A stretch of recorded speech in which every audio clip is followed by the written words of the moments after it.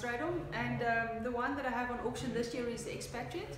It is, it's not the first time I have an Expatriate on the auction, and it basically came out from a partner that we have in one of the businesses called Grandad, and Grod is an Australian, and he came up with the name Expatriate.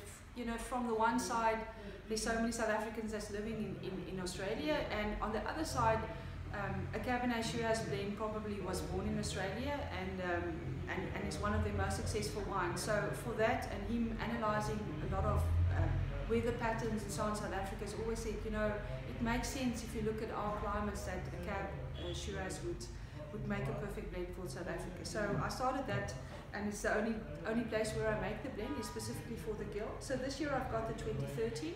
It's a 60% Cabernet Sauvignon and a 30% Shiraz blend. And this one, the Cabernet Sauvignon is not all just from the Helderberg. There's 50% blend of Cabernet from the Simonsberg. So to me, it's the two greatest areas to grow Cabernet Sauvignon in South Africa. And I've blended those two to give a bit more structure back on a bit of a different dimension to the Cab, and then blended with the Shiraz that come from the Golden Triangle area where we make the wines in that cellar. Yes, 2013 was a bit warmer vintage than what 12 and 14 was in between, gave us beautiful, nice backbone and structure. A wine with, at this specific one, lots of elegance, and I think something that you can very happily put away for a couple of years once you've purchased it. Enjoy it.